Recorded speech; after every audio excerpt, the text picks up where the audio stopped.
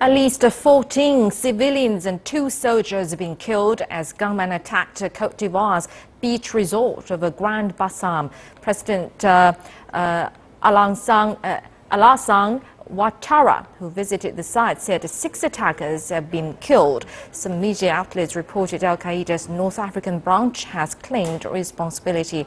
Grand Bassam is popular with the locals and also Western tourists. French officials say at least 1 French national was among the victims. And this is the latest of a series of high-profile assaults in North and West Africa, targeting locals and tourists alike.